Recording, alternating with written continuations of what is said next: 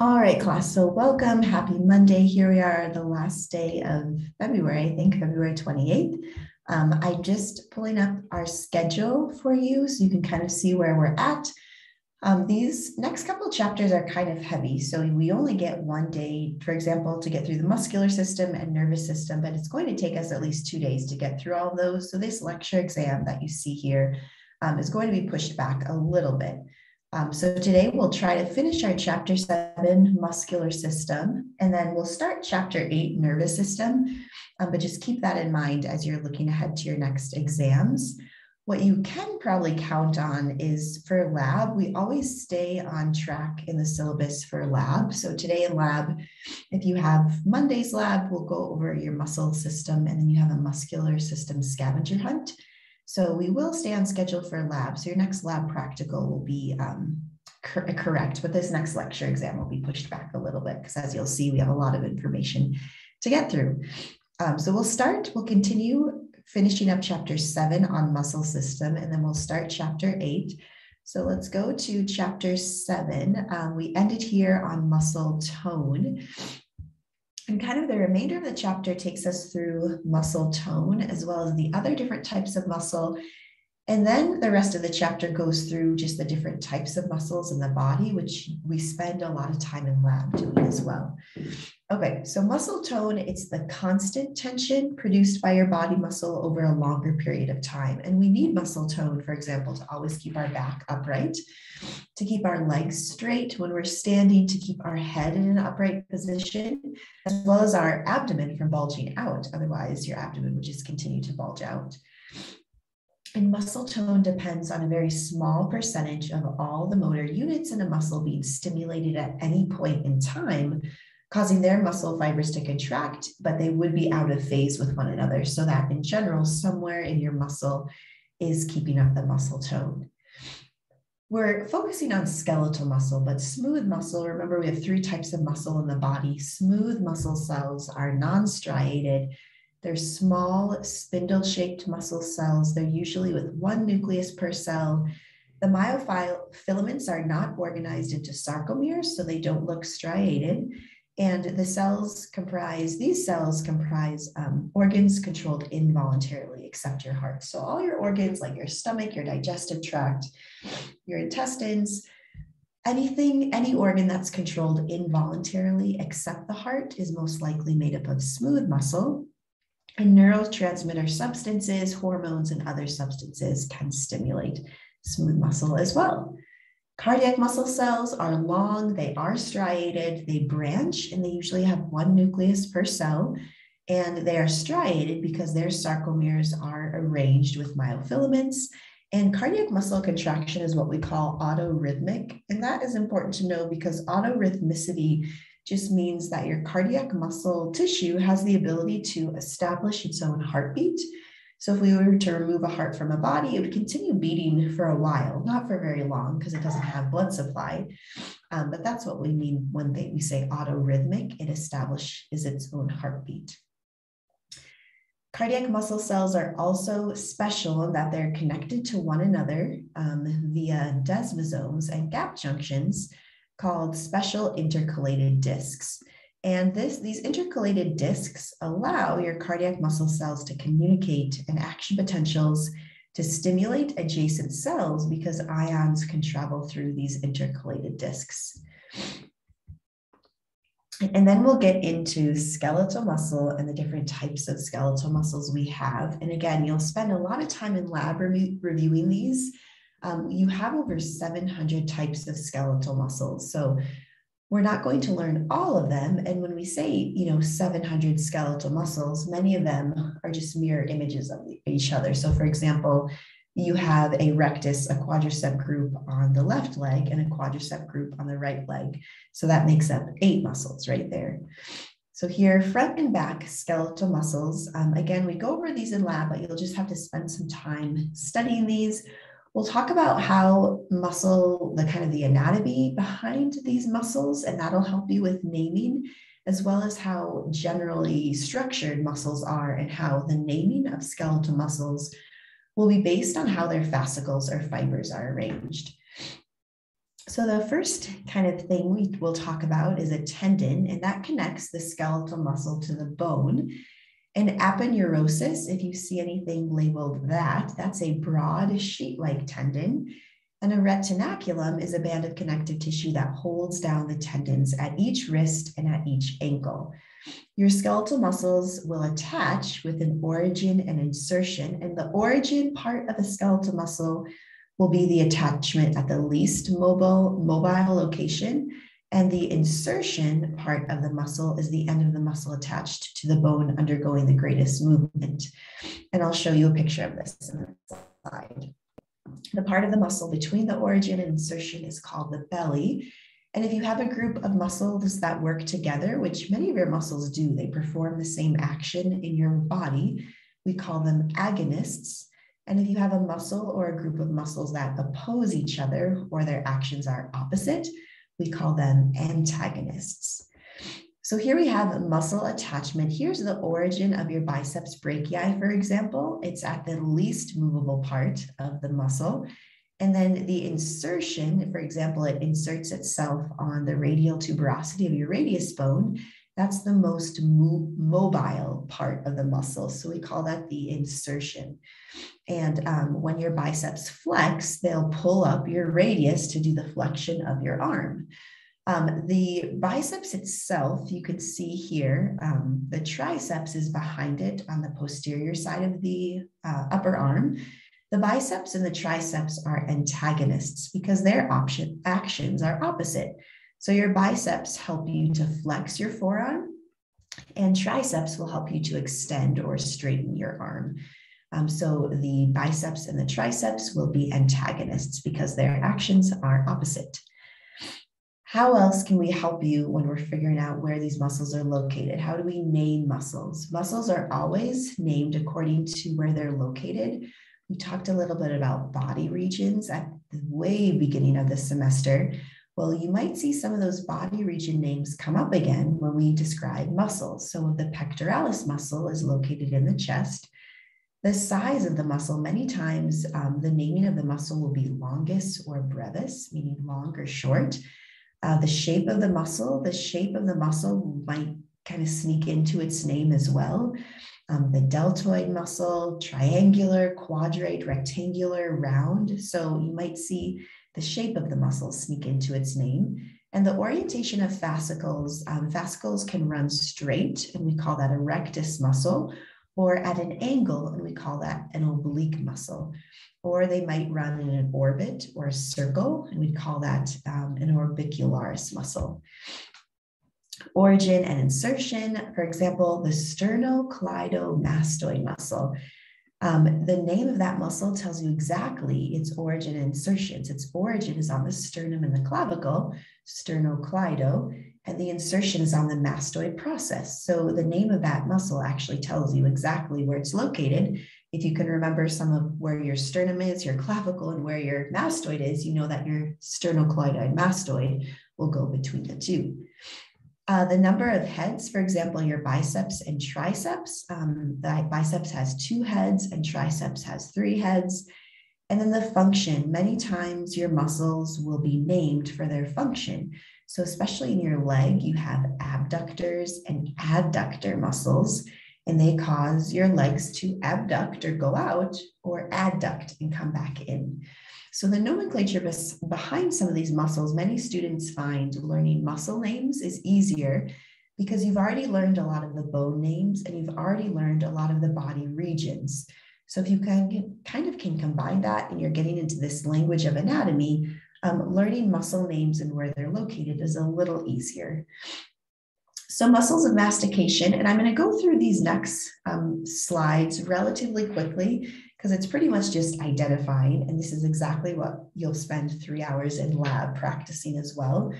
But these are the muscles that help you chew: the temporalis, the masseter, and the pterygoids. The P is silent. Here are the muscles of mastication. Here's the masseter muscle. I'm just going to kind of color over it.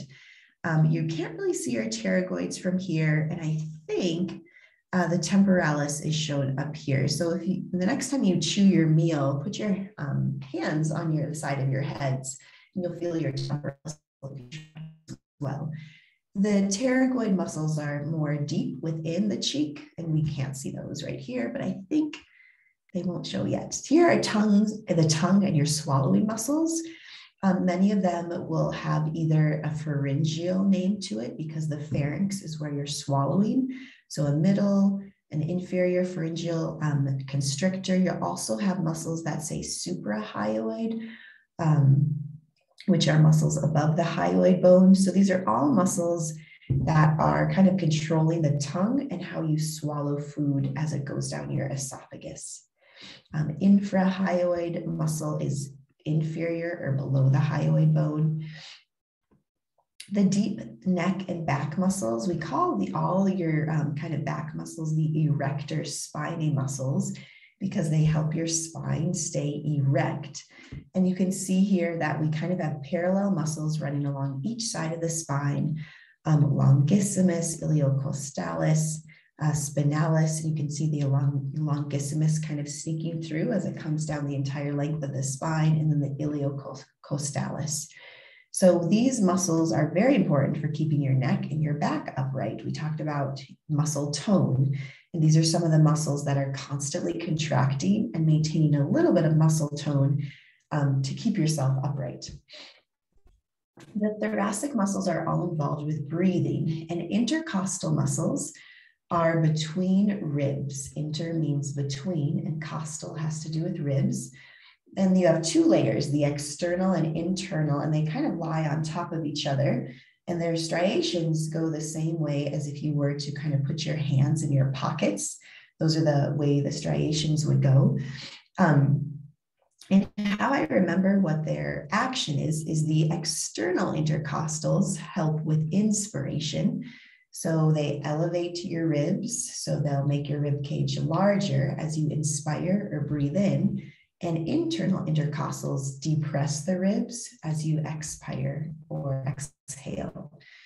And the diaphragm is constantly moving. It's your most important muscle for breathing, especially just during natural, quiet breathing. Your diaphragm is always moving. So here are the muscles of the thorax. You can see that the internal and external intercostals lie between the rib cage to expand or depress the rib cage as you breathe in or breathe out. And then the diaphragm, it's kind of this dome-shaped muscle shown here. When you expire, so when you breathe out, your diaphragm takes on this dome-shaped structure. And then as you inhale, the diaphragm becomes flat because it needs to make space for your rib cage to expand. So those are your muscles for breathing, muscles of the thorax. Abdominal wall muscles, the rectus abdominis is at the center of your abdomen. This is your six pack. It compresses your abdomen as if you're doing a sit-up. And then you have three layers of kind of lateral oblique muscles. The external abdominal oblique is the side of the abdomen. The internal abdominal oblique is the layer underneath. And you have a transversus abdominis, which is your third kind of lateral oblique muscle. And you can see these shown here. Your rectus abdominis is your kind of your six pack, you could say. It's rectus because it's straight, remember. You can kind of see how it goes on either side, and it's connected. So you kind of have two sets of rectus abdominis muscles, and they're connected by this area called the linea alba, which connects them together. And there's your little umbilicus belly button. And then you see your three layers of lateral oblique muscles. The external oblique is the lateralmost, or the exterior. And then if we cut that back, you can see the internal oblique as kind of the second layer underneath. And the transversus abdominis is the third innermost oblique abdominal layer. The trapezius muscle extends your neck and head. It makes up your shoulders, your upper back. And then your pectoralis major is in your chest, which helps you to elevate your ribs. The serratus anterior is between the ribs to help elevate them. And the deltoid is your shoulder muscle to help you abduct or move your arm away. More upper limb muscles, the triceps extends your elbow. It's on the posterior side of your arm, and the biceps is on the anterior side of the arm to help flex the muscle. The brachialis also helps to flex your elbow. So we talked about muscle groups that were agonists, that they work together. Your biceps and your brachialis muscle are agonists because their action is the same, both to flex your elbow, and then your latissimus dorsi makes up your lower back to help extend your shoulder. So here are some of the arm muscles. You have a nice kind of triangular shaped deltoid muscle around your shoulder.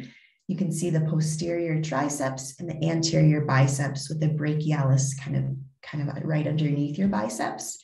The brachioradialis also helps to flex your arm, but it will continue into kind of the lower forearm region of your arm as well.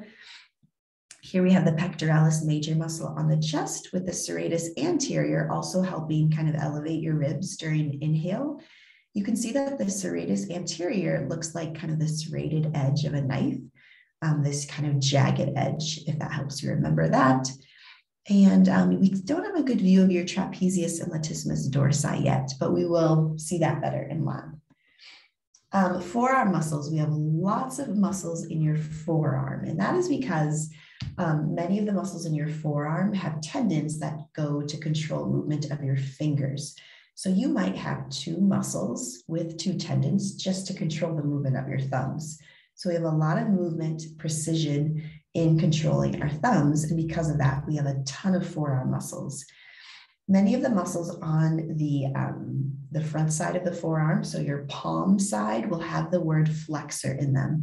And that's because these muscles on the palm side, the front side of your forearm, will help you flex or bend your wrist as a flexion action. And then they'll either say radialis if it's on the radial side, ulnaris if it's on your pinky side. There will be a digitorum profundus, kind of a deeper muscle that goes to the digits of your fingers, or superficialis, more superficial. You'll have a pronator muscle that helps you to do the action of pronation, and then brachioradialis and extensor carpi radialis brevis. So many of these will have flexor names. The extensor carpi radialis brevis will work with extension. So here are muscles on the anterior view, many of them having the word flexor in them. If you have an ulnaris muscle, it will be on the pinky side or ulna side of the forearm. And a radialis muscle will be on the radius or thumb side. We can see here from the posterior view, the retinaculum is that piece of connective tissue that holds all the tendons in place of the wrist. And there's one nerve that goes through that retinaculum. It's also called the carpal tunnel, and that is the median nerve. And when the median nerve gets squished or pinched, usually from doing too much of this action when you're typing, you can cause the carpal tunnel syndrome, and that can be painful.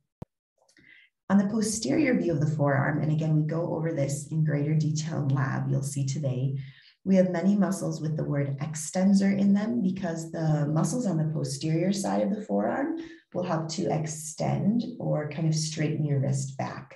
So again, if you have an ulnaris extensor muscle, that'll be more on the pinky side.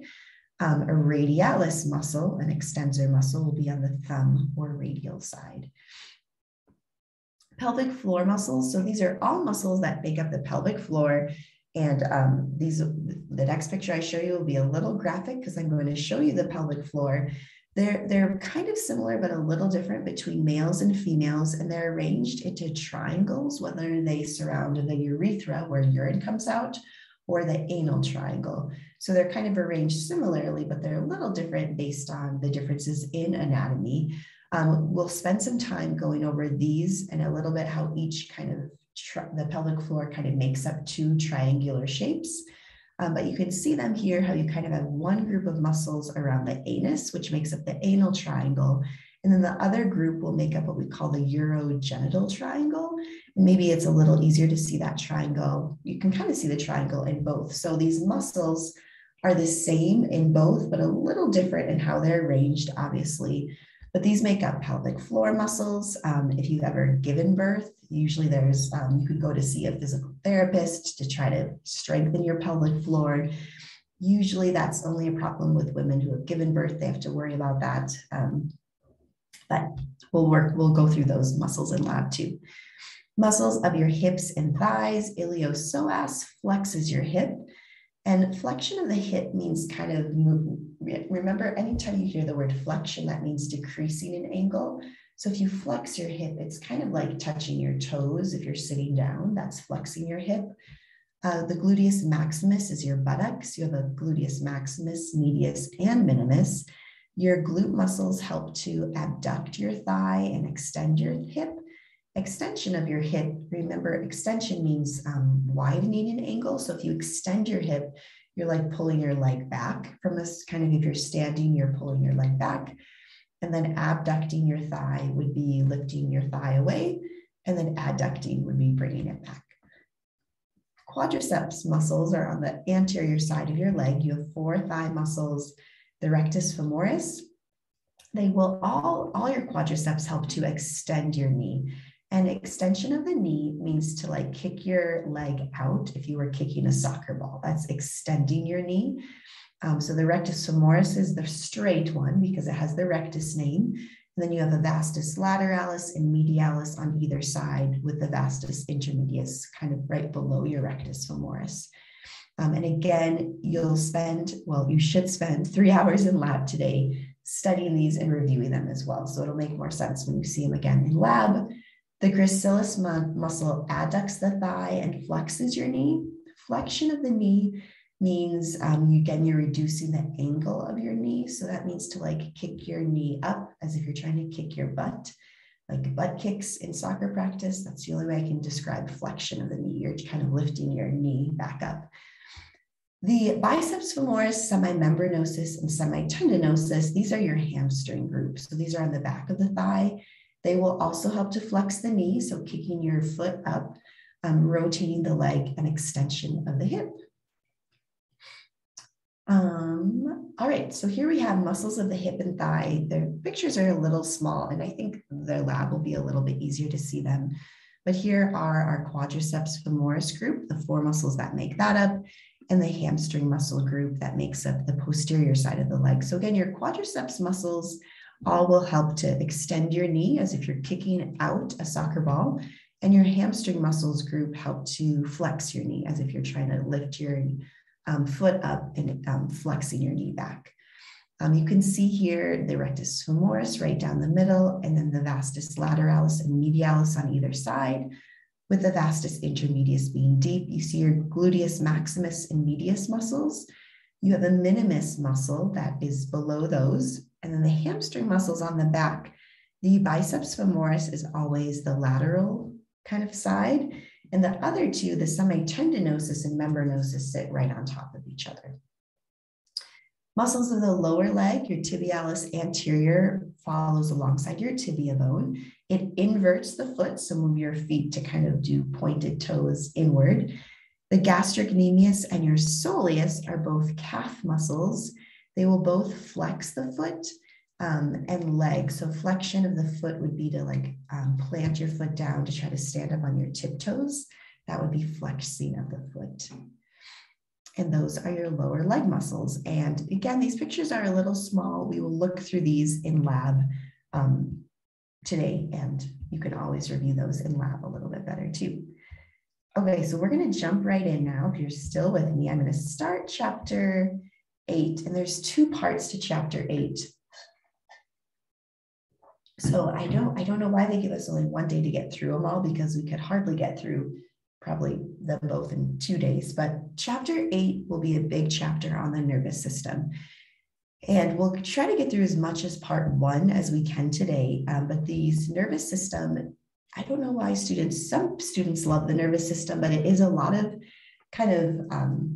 it's a lot of material that you can't see because you're focused on cells of the brain and spinal cord that are just really hard to see even under a microscope. So because of that, the nervous system can be a little tricky, but we'll try to keep it light and fun.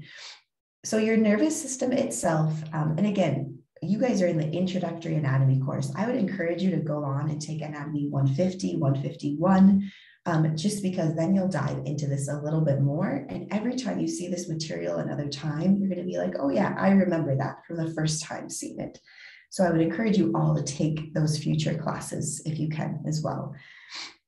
So your nervous system, we divide into kind of 2 sections, the central nervous system, CNS, is your brain and spinal cord.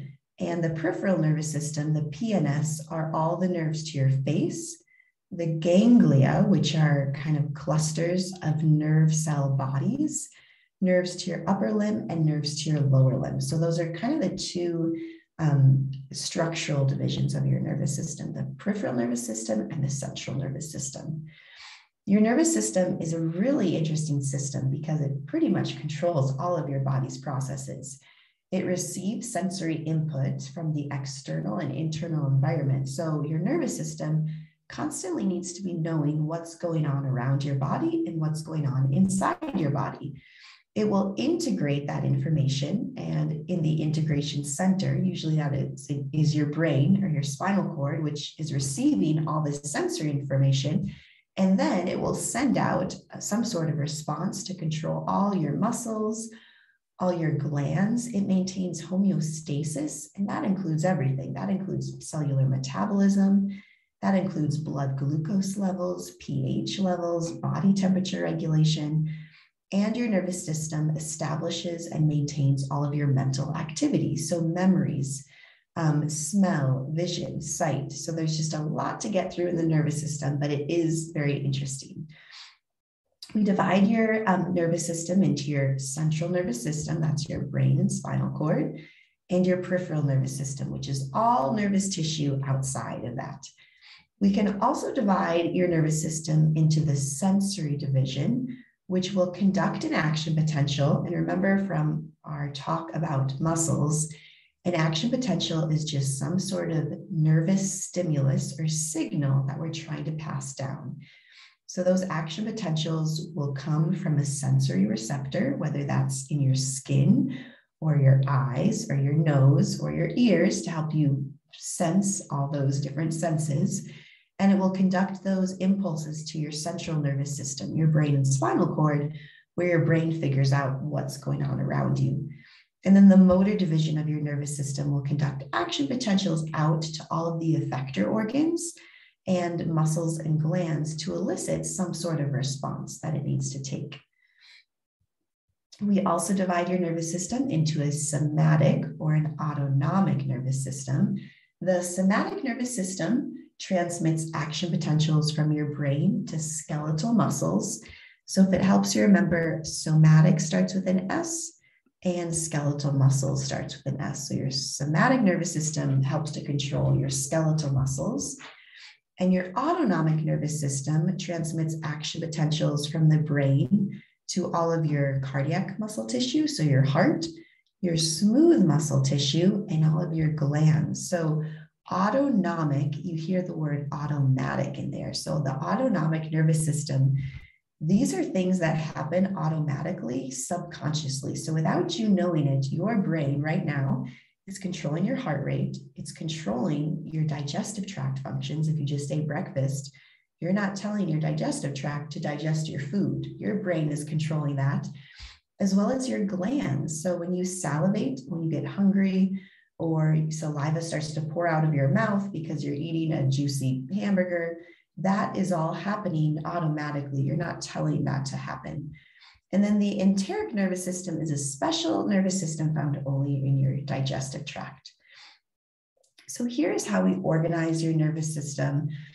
We have all, if we start with kind of sensory input, and this can be all input either from your external or your internal environment. You have light, sound, taste, smell, touch, temperature, pain, pressure.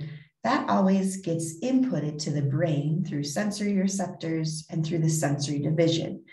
Then your central nervous system, which is your brain and spinal cord, will integrate and process all that information that it received and then send out some sort of motor response. And you can see here the peripheral nervous system consists all of, all the nervous tissue that's outside of your brain and spinal cord. The sensory division is kind of easy to, talk about. The motor division is where we have a lot of different kind of pathways to control the different parts of your body. The somatic nervous system, remember, controls skeletal muscles. The autonomic nervous system, these are things that happen automatically. We divide your autonomic nervous system into a sympathetic and a parasympathetic division. And we'll talk about what each of those mean, but what they both will control are all processes that happen automatically or autonomically in your body. So your cardiac, your smooth muscle control, your glands. And we combined all of this, whether you're controlling your skeletal muscles or your heart rate or your breathing rate or your metabolism, that's all a motor output because it's all a response that's coming from your brain because of a signal, some sort of sensory input that it received. Specialized cells of the nervous system, we have neurons, which will receive stimuli, which is the signal, conduct an action potential, and then transmit the signal to other neurons or an effector organ. And then we have glial cells, which are all of our supportive cells of the central nervous system and your peripheral nervous system, meaning that these cells will not conduct action potentials. All they do is they support the neurons. They carry out specific functions that we'll talk about, but all they do is they try to enhance normal neuronal function to maintain normal conditions within nervous tissue. If you have a glioblastoma, that's a tumor, a brain tumor of your glial cells. So most tumors in the brain are formed from abnormal growth or activity of glial cells. Glial cells are much more common in your nervous system than the neurons itself. Let's first talk about a neuron.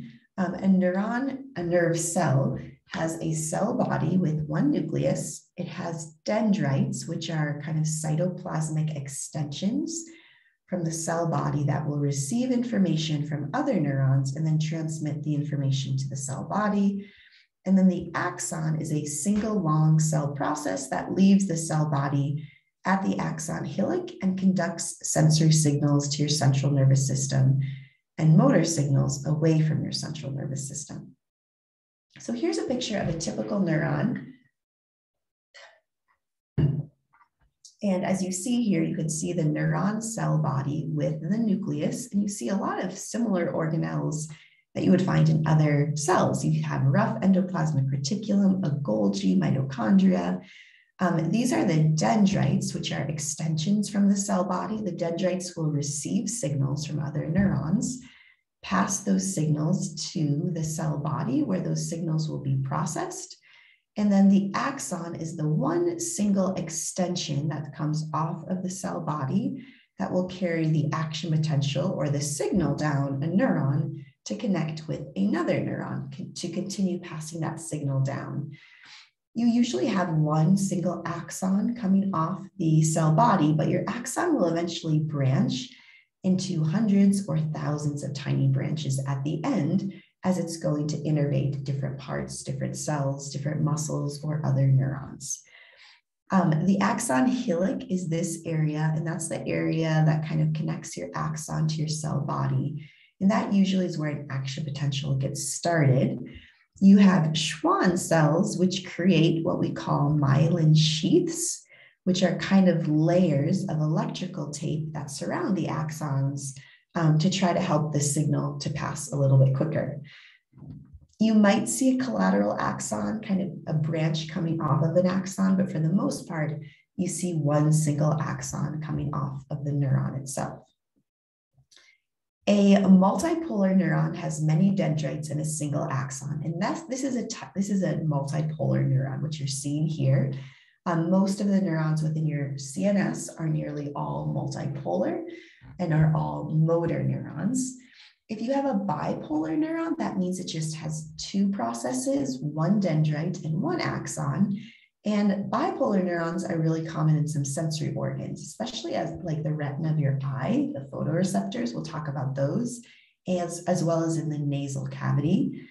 And then the other structure you can have is a SUDI unipolar neuron that has just one single process, which extends from the cell body and divides into two processes as a short distance from the cell body. One process extends to the periphery and the other extends to your central nervous system. And the two extensions will function as a single axon with small dendrite-like sensory receptors at the periphery.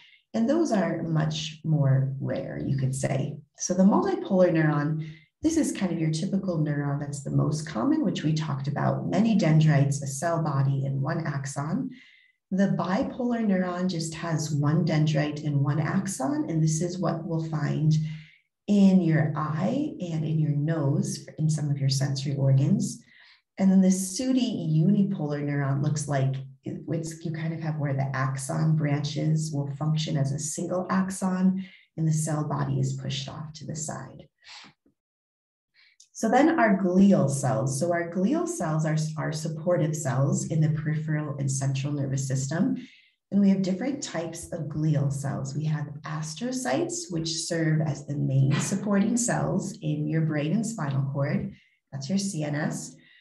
What astrocytes will do is they will stimulate or inhibit the signaling activity of a nearby neuron and form what we call the blood-brain barrier. And I'll talk about what that is when we get to a picture. Ependymal cells, so I'm just going to number these. Astrocytes is number 1. Ependymocytes is number 2. Ependymal cells line your cavities in your brain that contain cerebral spinal fluid. Microglial cells act in an immune function in your central nervous system by removing bacteria and cellular debris. And then oligodendrocytes provide myelin to the neurons in your central nervous system. And up until this point, those first 4 are only found in your central nervous system. The Schwann cell, I'm just going to also number it number 4, because the Schwann cell is found in the peripheral nervous system, but it does the same thing as an oligodendrocyte. It will provide myelin to neurons. And remember, myelin is what will insulate the axons to help the nervous impulse or the action potential travel more quickly down the axon. So here are a type of glial cells. Here are astrocytes forming what we call the blood-brain barrier. And it forms a barrier between the brain tissue and the blood. So astrocytes, you can see in this picture, they have little feet processes that kind of wrap themselves around your capillaries to allow harmful substances that could be in the blood from reaching out into brain tissue. There's a couple things that can get through this blood-brain barrier. Alcohol, nicotine, and some drugs can still get through this barrier produced by your astrocytes. Ependymal cells, this was kind of our glial cell number 2. And again, these first 4 are only found in your central nervous system. Ependymal cells line the cavities of your brain. So inside your brain, you have holes or spaces. The ependymal cells line them. They're lined with cilia to help circulate and move cerebral spinal fluid. And we'll talk about what that is. Here's a microglial cell, which is a type of immune cell that gets rid of excess debris or anything foreign that could have entered the brain. So I'm just muting myself while I'm taking a sip of water. And then we have the oligodendrocyte, which in the central nervous system produces the myelin that it acts as electrical tape to cover up axons. And the Schwann cell is the glial cell in your peripheral nervous system that produces myelin to surround your axons. So I'm just going to write PNS next to Schwann cell because all of these other 4 are found in your central nervous system. So what exactly is myelin? Myelin sheaths are specialized layers that wrap around axons of some neurons. And if a neuron has myelin, we call it myelinated. And the sheaths are formed by oligodendrocytes if we're in the brain and spinal cord, and Schwann cells if we're in the peripheral nervous system. And myelin just acts as an insulator to help prevent ion movement across the cell membrane so that the action potential kind of jumps between myelin sheaths. And that's what makes the action potential very fast in a myelinated neuron. Where you have a gap in the myelin sheaths, we call that the nodes of Ranvier. And where ion movement can occur are at these nodes where there's a gap, and myelination of an action potential will increase the speed and efficiency generated along the action potential, because the action potential jumps kind of between these myelin sheaths in the nodes of Ranvier where ions can move in and out. because remember, the movement of ions is what causes depolarization, repolarization, and an action potential. Some of you might have heard of multiple sclerosis before. For some reason, it affects women as early as their 30s. Multiple sclerosis, there's no cure for it, just managing treatments. It's a disease of the myelin sheath that causes loss of muscle function. So if we don't have myelin, we're not kind of getting a very quick response to muscle function. So usually you lose muscle function very slowly in multiple sclerosis. If an axon does not have myelin, we call it unmyelinated, and these axons will rest in the indentations of oligodendrocytes and the Schwann cells. And a typical small nerve, which consists of axons of multiple neurons, some of those axons might contain unmyelinated axons and myelinated axons, and usually there are more unmyelinated ones. So here we just have myelination, an unmyelinated and a myelinated axon. So here's an axon that's covered with those myelin sheaths created by Schwann cells.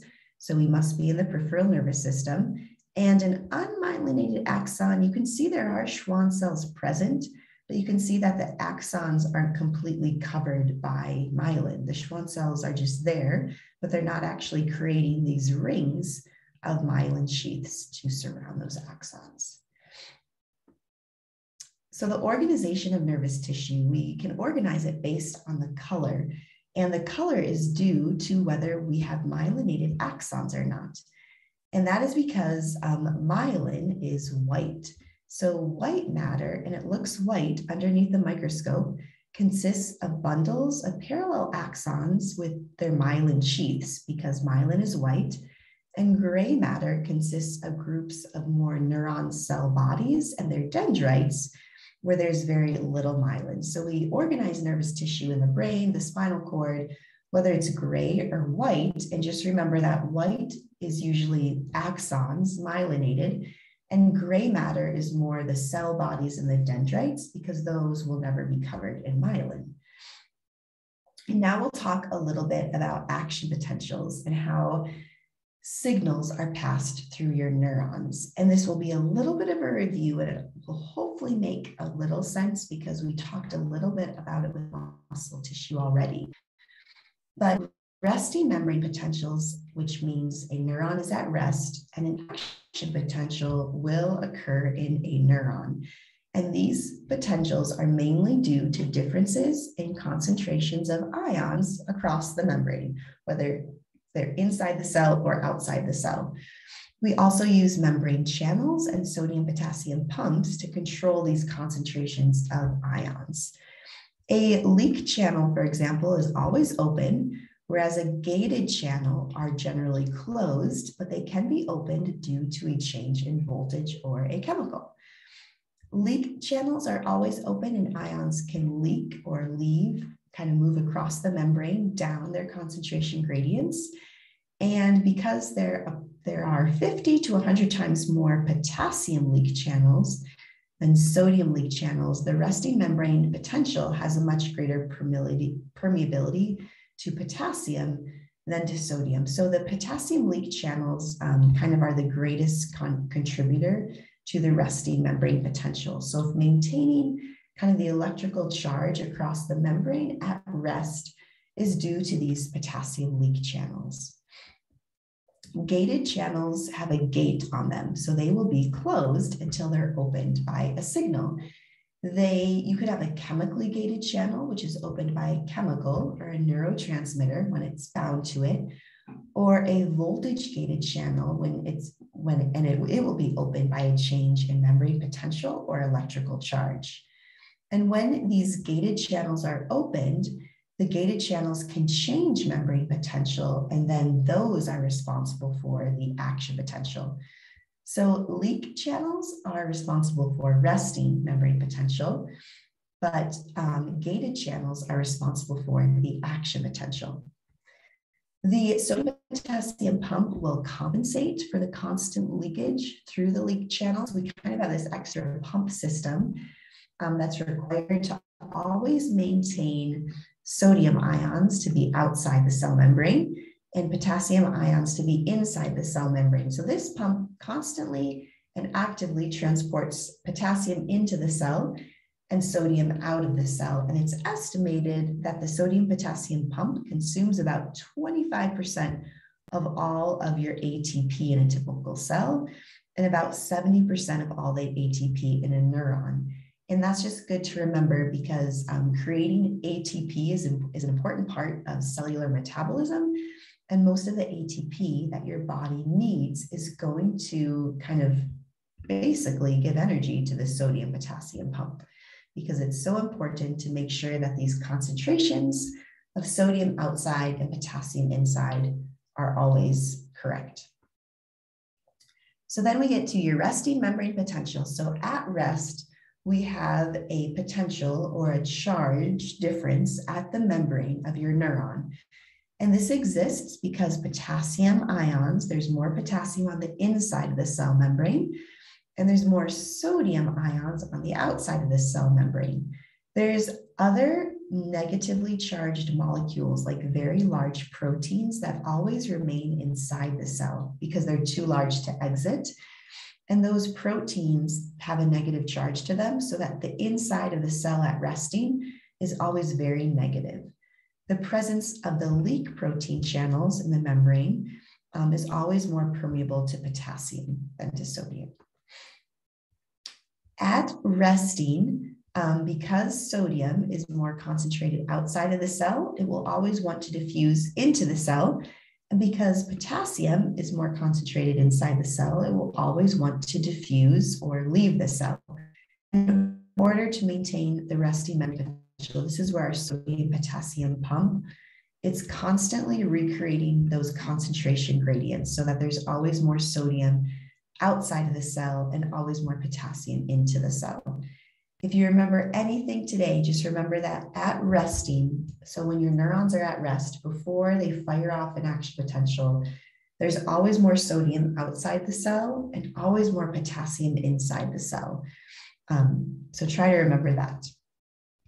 And then this is going to be a little review of what we went through with muscles, but at resting, you can see leak channels, but you can see that potassium channels are more permeable. So potassium channels will be the ones that are leaking out. Excess potassium ions, you see proteins with a big negative charge to them. In general, you see this concentration being established with the pink sodium ions, and it's flowing down into the cell because sodium is always more concentrated outside of the cell. So its concentration gradient will naturally want to flow into the cell. Potassium is more concentrated inside the cell, so its concentration gradient will have an arrow going up because potassium will naturally want to flow out of the cell, down its concentration gradient. Here is showing the leakage channels. There's many more potassium leakage channels than sodium, so potassium will leak out to help to establish the resting membrane potential, but the sodium potassium pump will constantly be working to establish more or pump more sodium ions out of the cell and more potassium back into the cell, because having those concentrations will be very important when we establish an action potential. So here we have the membrane potential, and the sodium potassium pump is shown here. What it does is it pumps 3 sodium out. So that's why you see 3 pink circles moving out of the cell. And it pumps 2 potassium ions into the cell. And it does that at the same time, and it always requires ATP. So that's an active transport mechanism. So then what is an action potential? An action potential will allow conductivity along the nerve or the muscle membrane. So we already talked about this in muscles already.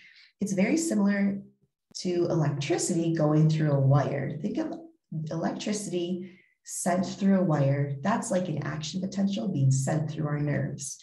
And the channels responsible for an action potential are voltage-gated sodium and potassium channels, which will be closed at rest, but they will open when a stimulus is applied, usually following a neurotransmitter activation of the chemical gated channels. Sodium channels will open briefly, and sodium will diffuse quickly into the cell. And that's kind of the first step of an action potential.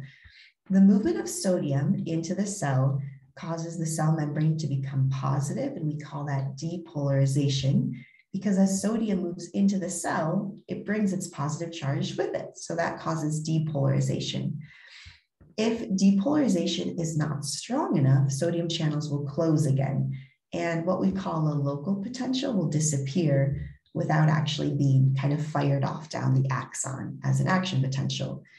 But if we have depolarization get large enough, sodium will enter the cell so that the local potential reaches what we call a threshold value.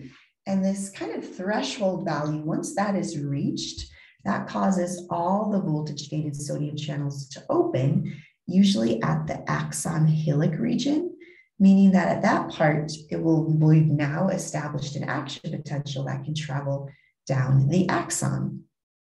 The opening of these channels will cause a massive 600-fold increase in membrane permeability, meaning that sodium is just rushing into that axon as that axon is being fired or electrically stimulated with this action potential. Potassium channels start to open, and that'll be our next step. But as more sodium enters the cell, depolarization continues at a much faster pace, causing a brief reversal of charge, which brings the inside of the cell membrane to become positive. And this charge reversal, once it becomes positive, will then close your sodium channels, and sodium stops entering the cell because we've reached our action potential. After this time, or kind of towards the end, potassium channels open, and potassium, we know, naturally wants to leave the cell. And when it leaves, potassium will take its positive charge with it. The inside of the cell becomes more negative again, and we call that repolarization when potassium leaves the cell. And I know this is a lot of information. I'm going to just talk for a couple more minutes and then we'll pause here. But at the end of repolarization, pretty much at the end of an action potential, the charge on the cell membrane becomes even more negative than it should be. And this condition is called hyperpolarization and occurs very briefly. And action potentials occur in what we call an all or none fashion, meaning if we reach that threshold value, if enough sodium channels open, an action potential will occur, like an all or none response. And if we don't reach that threshold value, no action potential occurs at all. The sodium potassium pump is, again, always kind of the worker that will assist in restoring the resting membrane potential and reestablishing those concentrations so that there's always more sodium outside and more potassium inside.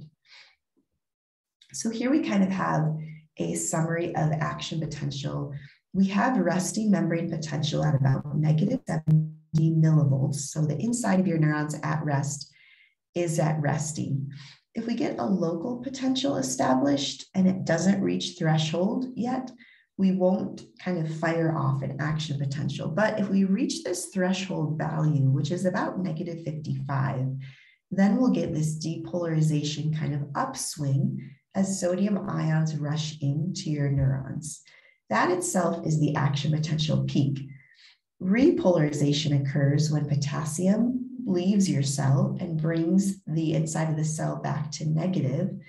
This hyperpolarization state means that kind of too many potassiums have left, which means that the inside of the cell becomes too negative. And at this hyperpolarization state, another action potential can't be generated at this time, but the sodium potassium pump will get us back up to resting so that that neuron can fire off again. So here are the steps of the action potential. And I really like the next 3 slides because they show you which channels open and where it is on the graph and how we kind of reach this action potential peak. So at resting membrane potential, all the voltage gated channels are closed and we have more sodium outside of the cell and more potassium ions inside of the cell. This is at resting, where the voltage of your cell membrane is about negative 70 millivolts right now. let's say we get some sort of stimulus. That could be a light source shine into your eyes. It could be my voice talking. Anytime your nerves are responding to a stimulus, they fire off an action potential. And the first step is depolarization. And depolarization occurs when sodium channels open and sodium rushes into the cell. When sodium brings the positive charge into the cell, we get to have our more positive action potential peak. Repolarization is when potassium channels open and potassium flows out of the cell down its concentration gradient. Potassium brings its positive charge with it so that the inside of the cell becomes more negative again, and we even get to the hyperpolarization state. The action potential in general are conducted more slowly in an unmyelinated axon. Action potentials along unmyelinated axons have to occur along the entire membrane, but an action potential along a myelinated axon can jump between those nodes of Ranvier, and we call that saltatory conduction. And because it can jump, kind of skip segments of the axon, it can go much more quickly. And this is showing how the unmyelinated axon conducts an action potential. You can see here how the outside of the membrane becomes negative, the inside becomes positive. That's depolarization as the action potential travels down the axon itself. In the myelinated axon conduction, this is called saltatory conduction. You can see here how the action potential is moving down the axon, but because we have these myelin sheaths which insulate the neuron, the action potential kind of has to jump between nodes. So when it jumps, it's skipping parts of the axon, so it's just able to go more quickly.